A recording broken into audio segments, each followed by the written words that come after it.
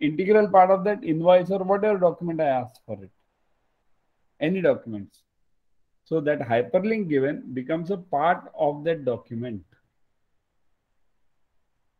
A failure of an external system means what? This hyperlink www.yuvaguru.com to provide access to the electronic record at the time of examination shall constitute a discrepancy except as provided in E7D2. E7D2 means it's further. Failure of the external system means what? Which external system? This. To access the required electronic record means what? Here.